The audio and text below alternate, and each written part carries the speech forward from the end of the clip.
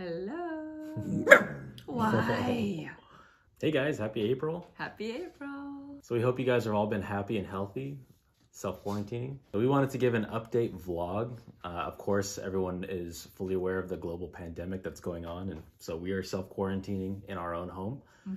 So unfortunately, we're not out kind of in about doing a vlog. We're doing it here in front of our fireplace. So we wanted to start by just kind of checking in with everybody and seeing how you all are doing.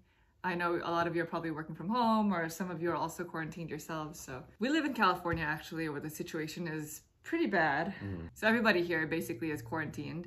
The both of us are healthcare providers, so things have been especially stressful lately. So we apologize if any of our Vitala Certa videos are like a day or two late. Going into the series, we didn't anticipate that this was going to happen. Yeah, the goal was to get it out every Thursday, but things are starting to get shifted kind of up to when we can get them out. And speaking of, we hope that you're enjoying the series so far. I know we're enjoying making them. Yeah. For those of you who also follow our Instagram, we apologize, but that's pretty much going to be on hold for a little bit. But this month, coming up on our channel, we are, of course, are going to be continuing our Lacerda series. We also have a couple of vlog reviews that we're going to try to get out, a few more playthroughs, but also we wanted to kind of try to do something for folks who are all, work from home or quarantined. So we're thinking about doing some play-alongs. Yep. And we wanted to see what your thoughts were on them.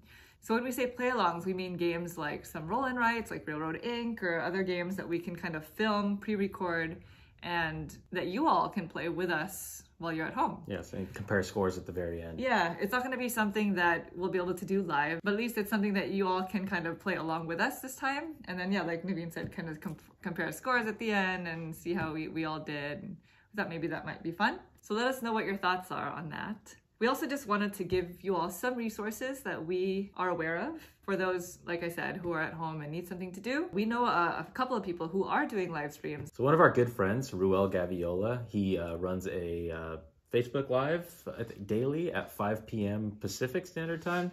And it's basically a lot of play-alongs, and that's live. Those are live streams, yeah. Yeah, those are live. So you do typically have to have the game that he's playing in order to play with him.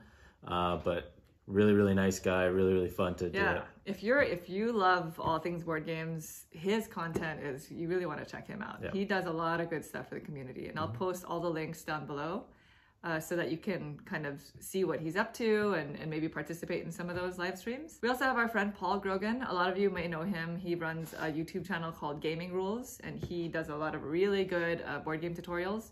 Lately, he's been doing a ton of live streams.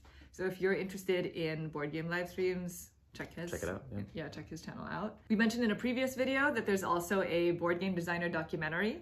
We still haven't seen it because we haven't had time, but if you are an aspiring board game designer out there or just want to watch content like that, we'll go ahead and post a link below as well. For all of you Kingdomino fans out there, we also know that they released a print and play expansion.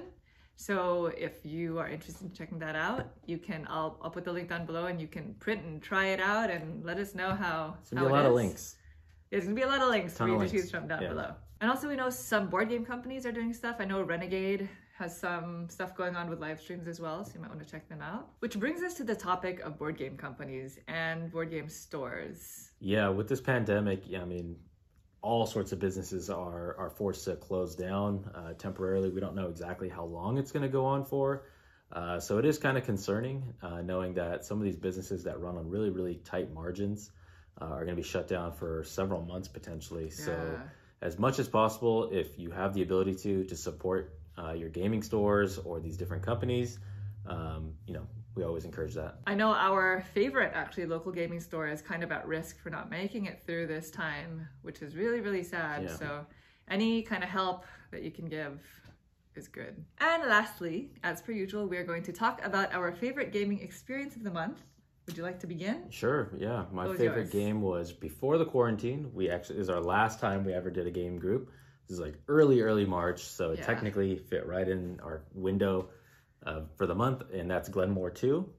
We finally received a copy of it, so we will be doing a video for that coming up soon. But we played it, full complement, 4 players, fantastic game. Yeah, that was really, did you win? I did. Yeah, he won that one, so that's why he likes it. Yeah. I'm just kidding.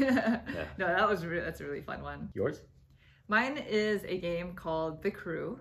It's a trick-taking game that's kind of taking the world by storm. If you're not familiar with it, you should definitely check it out. We're going to put out a review for it this month. So the whole premise of it is it's a trick-taking game, but it's kind of a campaign. There's like 50 different missions that you can go on. And it's basically like 50 variations of a trick-taking game. Yep. But it's space-themed and it's cooperative. It's cooperative. Sorry, that was the most important part. It's a fully cooperative trick-taking game. Yes. And it's really fun. So technically it's for 3 players and above, but they do have a 2-player variant. It's not as interesting and not as hard as the higher player counts, but it's still really fun at 2. Perfect during a quarantine. Yeah, it's perfect. Yeah. So we've been playing that pretty much every day, trying to get through all 50 missions. I think we're like 35 or 36 deep. Yeah. And that game is really fun. So that's been my favorite. And what about your runner-up? Runner-up for me was Horrified. We did that playthrough of that. I really, really like that game. I'm excited to play with different combinations of villains and monsters and just see how we do. Higher player count. Higher player count, harder. When we get out of this quarantine, a higher player count, yes. Yeah. And my runner-up experience is we actually did participate in one of Ruel's live streams. It was for Railroad Inc. And it was really fun. I enjoy that game anyway, but it was really fun being able to play with, the community, kind of see him on camera, and it just felt like there was more than just the 2 of us in one space playing this game at the same time. Yeah, that's one of those games that, you can put it away for a while and then you bring it back out and you're like, that's really fun. I enjoy that. It's like really quick to play. Yeah, easy to teach, easy to play. Yeah, so that was good. So what was your favorite gaming experience of the month? We also would like to know how you all are doing. If you would like to leave a comment down below, or you can even email us. We'd love to hear what your favorite gaming experiences were, how you're coping with the pandemic, what you're doing in quarantine, how your gaming experiences have changed, and what you're able to do to continue gaming during this time. And also let us know, again, if you guys are interested in doing that play-along style gaming that we're thinking about doing. That'll be very helpful. So until next time, please care for each other. Take care of yourselves. You've probably heard this a million times over, but if you can please just stay home, wash your hands, and just stay healthy and be safe. Also, please participate in self-care while you're home. Take care of your mental health because that's really, really important, especially during this time. So until next time. Bye.